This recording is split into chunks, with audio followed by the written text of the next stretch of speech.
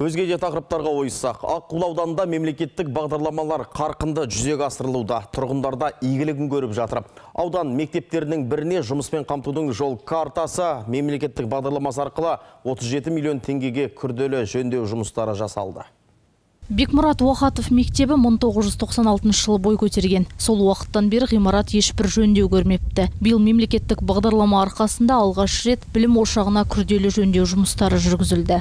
Ол кезде сапасы онша болған жоқ. Мына шатырымыздың да, жалпы мына от қазандығының да жағдай өте қиын болды. Біз суықты да көрдік. Енді мына шифр төбеге жабылған. Сапасы онша болмаған, астындағы байлауы деген сияқты. Сондықтан жел болғанда бізде шифр ұшып кететін. Бұл олқылықтарды жою үшін Жұмыспен қамтудың жол картасы бағдарламасы арқылы 37 миллион теңге қаражат бөлінген. Жоспар бойынша жұмыстар тамыз айында аяқталды. Шатырды с нуля түгелін ауыстырды. Ішкі жұмыста есік әйнектер пластик, жаңа есіктер қойылды. Және де сосын мұның ішінде кафель төселінді кіреберіске, актовый залға, актовый залдың төбесімен осы кіреберістегі мына төбеге армстронг тартылды.